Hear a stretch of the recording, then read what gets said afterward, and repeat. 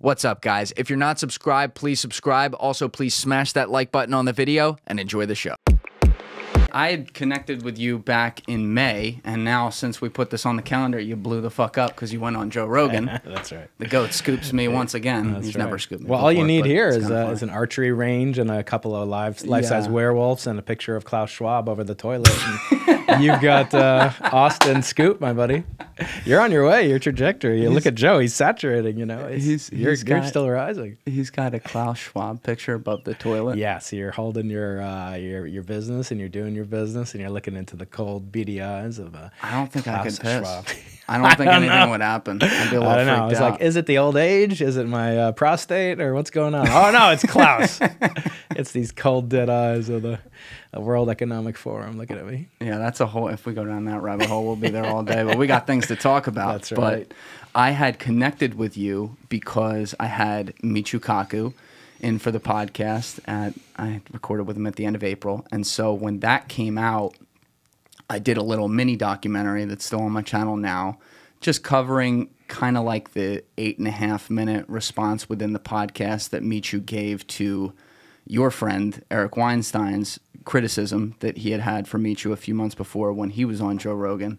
And for people that aren't familiar with that, I'll let you explain the details. But we'd gone back and forth, and I felt like, first of all, it would be really cool to see Eric and Michio in a room, and I hope if that happens, it's you who does it. That would be really, really cool. But the core of that argument was over, of course, string theory, which Eric has presented his own theory, geometric unity, and string theory is obviously heavily debated within the science world because it hasn't been proven. But I guess where we stand almost 50 years since string theory was invented, where are you on that issue? Do you think it's something where we need to move past it now because it hasn't been proven and can't be tested, or do you think it's a matter of it just has too much of like a little bit of an iron wall around it, and we should be looking at other opportunities as well? Yeah. Well, you asked a lot of good questions there. So I'll start with the original kind of statement about Michio and Eric. First of all, you have to realize it's kind of surprising that in this very relatively arcane, abstruse, abstract form of mathematical physics, that there are battles every much as intense as the East Coast, West Coast rap battles of the 1990s that you probably don't remember, but I do. Oh, I know all about those. Biggie and Tupac and there you go. That's right. Not far from here, and then where I'm from on the West Coast. And so literally we have East Coasters, Ed Whitten, Michio Kaku, and then we have the West Coast gang out there with Eric and others taking an alternative approach. So it's surprising that there's so much heat and passion that's generated behind it. And partially, I think the reason is that mathematics has always held a special status in the culture. Mathematics is part of culture. It's not divorced from it. It's not some thing you use as a tool to do something else. In and of itself, mathematics has a power to captivate the mind. And I think mathematicians and so forth are some of the most respected people in the world for their brilliance, for their intellect. And so it's a very different subject from almost any other subject in that things in math are not necessarily real. In fact, I interviewed a young, she has a PhD in math, but she's not a professor, named Eugenia Chang, and she has a book called Is Math Real? Basically, does math exist? So I always say, can you give me a triangle? No, but you can think about a triangle. Can you give me a complex number? No, but we can think about a complex number. Can you even give me infinity? No, but you can think about infinity in ways that computers can't even do it. So there are these things that are purely products of the human mind, and I think the pinnacle of the human mind is mathematics. And it is the basis of all the physics and so forth that I do. Now, I'm an experimentalist. I build instrumentation. My goal is to see not if these people are right, but to prove them wrong. My job is to be the exterminator of their theories. There's no such thing as a proof in physics. So you mentioned like, because we don't have proof or we can't be proven. Nothing in physics can be proved. We can't prove there was a Big Bang. I can't prove there's not a purple unicorn on Uranus. I mean, there's no way to falsify every statement that you could make about physics. It doesn't make it scientifically accurate. But mathematics, you can. So in other words, you can determine what is property of mathematical purview. In other words, what is kosher, what is acceptable, what is part of the project of mathematics, because it can be proven or falsified. We may not be able to do it. It took famously 300 years between Fermat, coming up with this last theorem, where he put it in the margins of a little paperback that he was reading at the time, before it was proven by Andrew Wiles, not far from here in Princeton, New Jersey. And so you think about things that can be proven, it gives physicists a little bit of envy, because we can't prove anything in physics. I was going to say, you don't really have it. It seems to me like even when you look at some of the core tenets, like people will talk about gravity. Well, that'll probably never be disproven. Do we know that, though? You know what I mean? Yeah. Because think about how short human history's even been to this point, and how much is out there that we have no clue about. Like gravity, for all intents and purposes, could be in an entirely different, like, I'm going to make up a term here, but like dimensional wavelength than we understand it, no? Yeah, I'm not, we don't talk about dimensional wavelengths, but we will talk about kind of an analogy. Imagine you put every theory that every physicist has ever had onto a ping pong ball, and you put it into a big 55-gallon oil drum, okay? And you just pull them out. 99 out of every 100 of those ping pong balls would have a theory that was proven to be wrong, provisional, incorrect. And I think now it's no different. Maybe it's even worse, because it's never been easier to theory is like software. It's easy to generate a lot of software and say, I'm going to go back. It's called technical debt. I'm going to go back and fix up these lines in the code. I'm going to document. Famously, I don't know if you ever wrote computer code. I'm terrible at this. Never did. I love to write it. Super fun. But you're supposed to document what you're doing so that somebody else can come and do, some post-mortem analysis on why you have this bug that led to, $10 billion of Alameda coin to drop to zero or whatever, right? So you should document it. I never do it. So that's technical debt. I'm going to go back and do it. So it's easy to produce it and forget to do the documentation, to do the technical debt that you're supposed to do.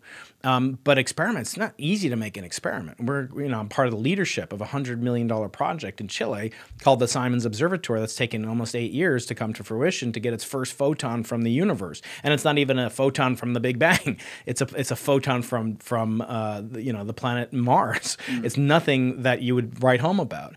But that's how long it's taken, 380 people, 7 years working on. So you never do it's not easy to produce experiments. It's very hard. That's why every experiment, in my opinion, should be decisive. It should have a clear-cut goal on what it's going to do. Because we never know. We serve at if we were living in Ukraine right now, we're living in Israel or Gaza, like we wouldn't be doing physics. I wouldn't be doing. My colleagues wouldn't be doing physics right now. We'd be scared for our lives, trying to figure out how to survive. The other thing we'd be doing is probably working on a military project somewhere. A physicist would be working on some military camp, and this is true throughout history. Physicists have always worked hand in hand, or astronomers with the military. And so what's been really interesting to me is to see that we only get to do this. We serve at the pleasure of peaceful circumstances. We do some of the most esoteric, as I said, arcane, abstruse things that you can do that actually serve no purpose. Like what I'm doing, $100 million. You could put that to cancer research. You could put that to, whatever you're saying. And maybe it would be doing more good. Maybe it wouldn't. Or food. Just buying food, I guarantee, or mosquito nets. It would definitely do more good ultimately. But sometimes I think that's what we should be doing.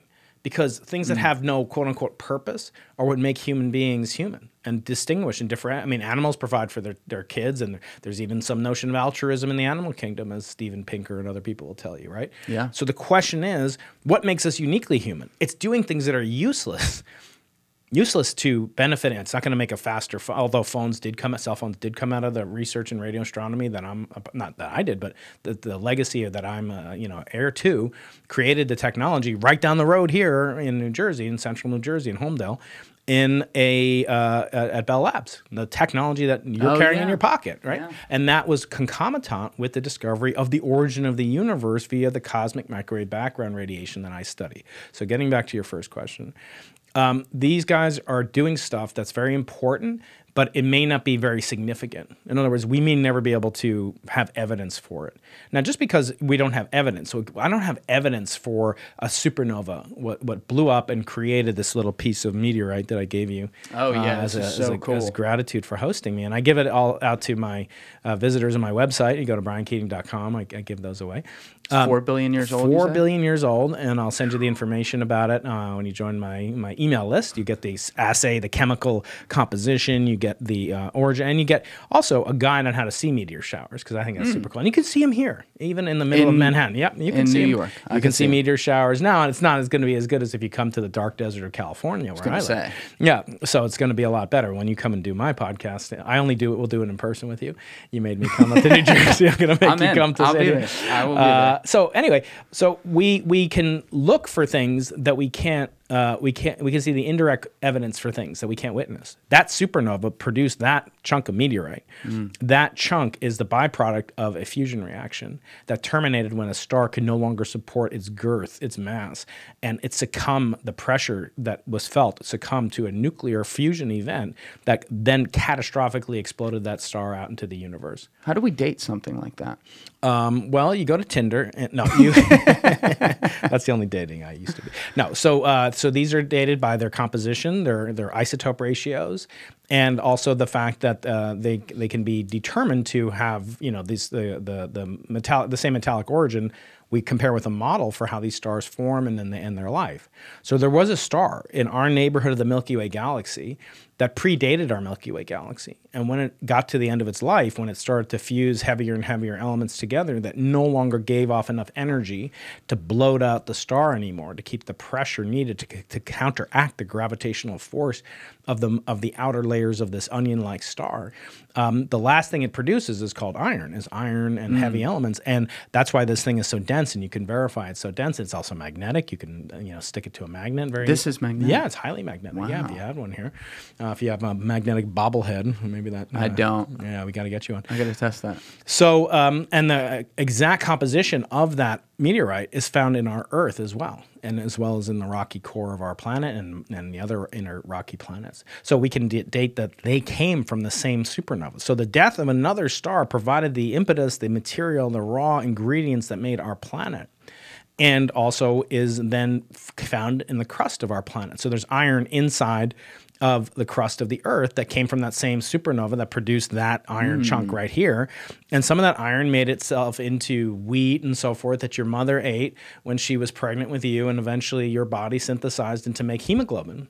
So the hemoglobin molecule that fixes air, that basically allows you to live and breathe as a breathing individual, that iron came from the same meteor that came from the same event that produced that. Now, we didn't witness any of that.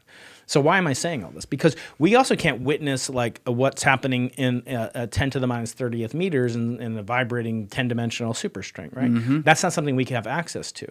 But we can infer from the downstream effects what these models would predict for things that we haven't seen.